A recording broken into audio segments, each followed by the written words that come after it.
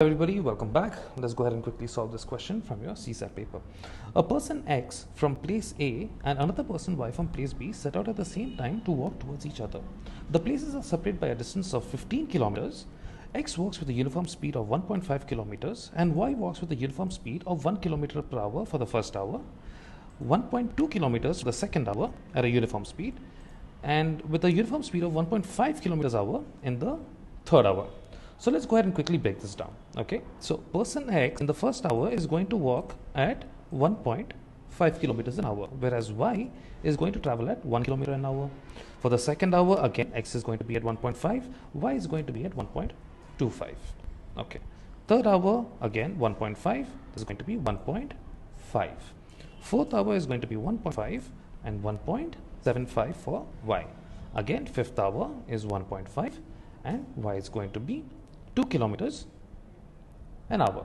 Okay, now if I have to quickly draw up and show it to you, you have A and you have B with a distance of 15 kilometers between each other.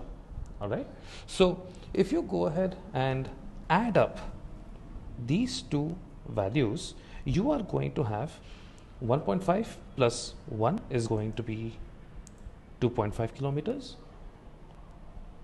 1.5 plus 1.25 is going to be 2.75. The next is going to be 3. You have 3.25, and then you have 3.5. Okay. Now you go ahead and quickly add this up. It is going to be 15 kilometers, which means the distance has been covered with these within 5 hours. All right. Now the question over here is, the options that are provided are, they take 5 hours to meet and they meet midway between A and B. So statement 1 is already validated. So statement 1 is correct. Now in order to solve statement 2, you simply have to look at the total amount X has traveled over 5 hours. So since we know it's going to take 5 hours and we already have the values over here. So 1.5 multiplied by 5 is going to give you 7.5.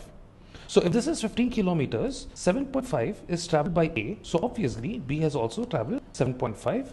Hence, certainly they meet midway. So option 2 is also correct. And hence your right option is C, both 1 and 2.